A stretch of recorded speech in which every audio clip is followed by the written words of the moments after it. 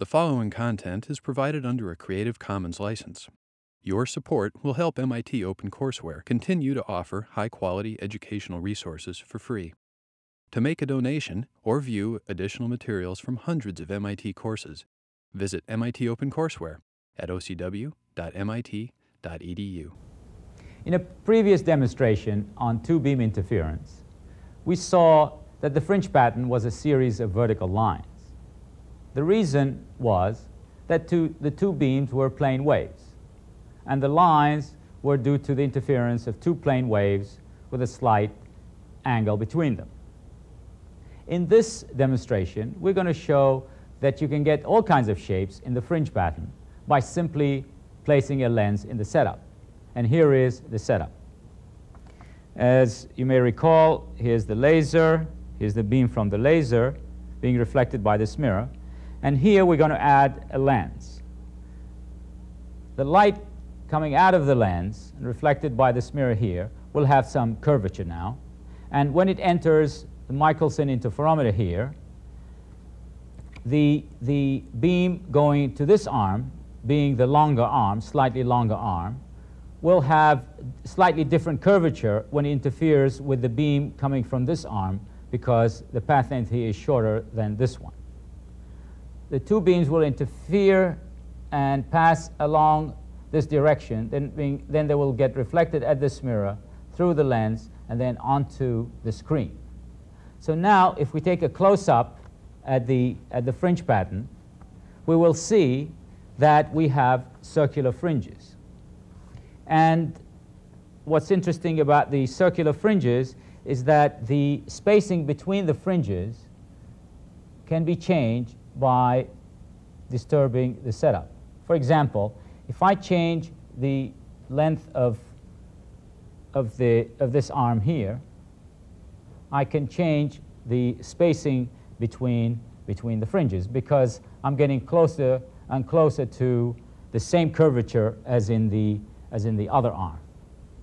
If I go further, again we can see that I can increase the number of fringes, showing that again the curvature has changed relative to this fixed arm over here. Now I'm going to show the effect of misalignment on the circular fringes.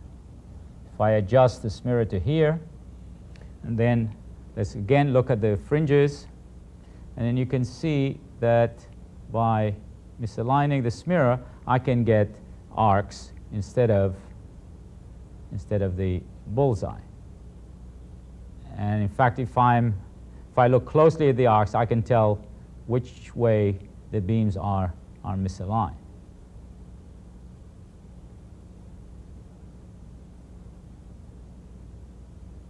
All right.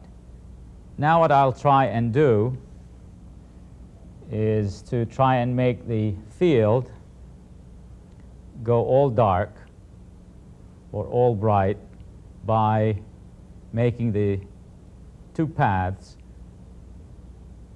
as identical as possible. Now you can see I only have about a couple of fringes in the interference pattern. They're slightly misaligned.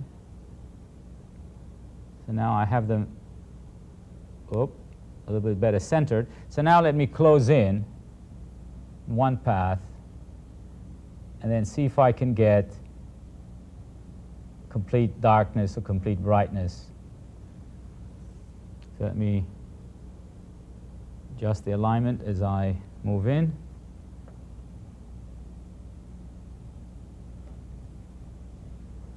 Here you can see I'm getting close to equal path, and then a little bit more. Not quite.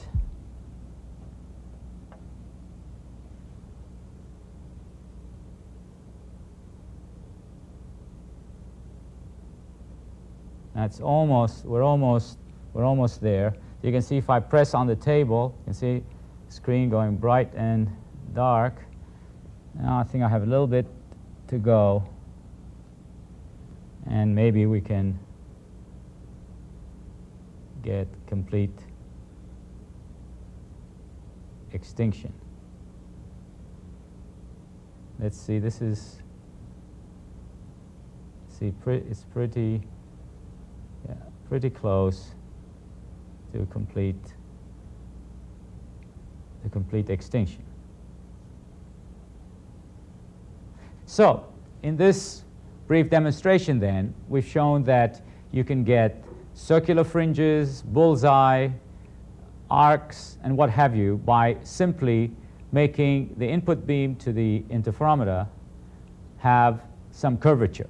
And by adjusting the path length difference between the two arms, you can get a variety of fringe systems.